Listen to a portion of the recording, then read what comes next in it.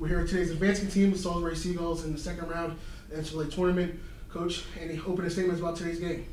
Yeah, it's the tale of two halves. We have to be able to put 60 minutes together, and we played not to lose in the first half instead of playing to win, and that's never gets you good results. So I think we changed the tempo of the game in the second half, and we came out ready to fight hard and win, and we got the goal, and all it takes is one.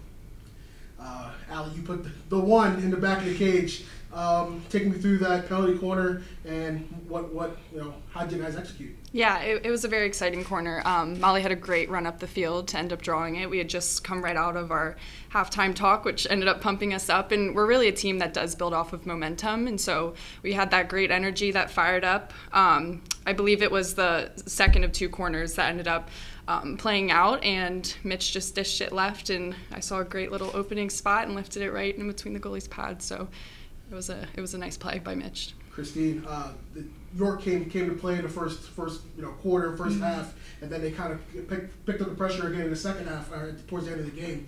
What was kind of the key to defense to make sure they can see the goal? I think definitely adjusting and communicating. So we've worked previously in practices on cutting down their big ball that goes down the center of the field, and just having us communicate to the middies to stop that big ball down, I think helped us kind of not let them get down to the 16 and get as many corners, definitely. What was the big difference between the regular season game and this game, Coach?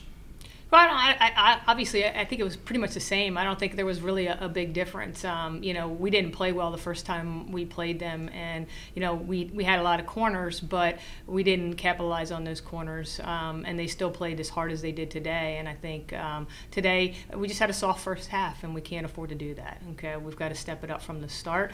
We started off really well in the opening minute, and then we started to retreat instead of go forward. And in a game like this, in any games moving forward, we got to work hard, and we have to move the ball forward, and we have to play to win, and we can't retreat. And we did a lot of retreating in the first half, and I think we were just a little afraid to make a mistake, and you can't do that. You just got to go out and play your game, and hopefully we got the jitters out now, and we can move forward tomorrow.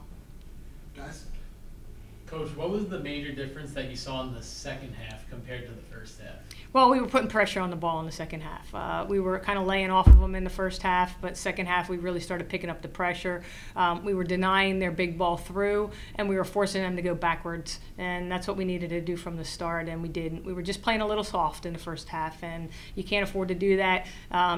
This is our March Madness, so this is November Madness. Anything goes, and a lot of big teams get knocked off, and we got to be ready and on our toes and playing sharp the whole time, and we just played a little soft. Related to that, do you think in the second half, in terms of the turnaround, do you think it was anything that York was or wasn't doing first to second half, or was it mostly just you guys? No, we just made the adjustments that we needed to make at halftime, and if I would have been able to call a timeout and a key timeout in the first half, that would have probably been helpful. But we needed to make some adjustments. We made them at halftime, and we did what we needed to do in the second half, and that was apply the pressure that we're used to applying to come up with the ball and make big plays. And fortunately we got that, and Allie came through again with a clutch goal, and I think our defense was really stellar today. They were really tested from the get-go. At one point I think they had 3 or 4 corners in a row in the first period, and they held strong. So our defense was really, really solid. We have to play full field offense and full field defense, and we weren't getting that attack generated in the first half. Any preparation for Williams or Washington Lee for tomorrow's game? Hey, we got to watch them and see how they are. Williams is one of the top teams in the country. I mean, they're coming from the NESCAC. It's a great conference. They're constantly challenged day in, day out with the competition that they play there. They're going to be a really, really strong team. Washington and Lee, they're an AstroTurf team, so we'll see how they play on this surface. But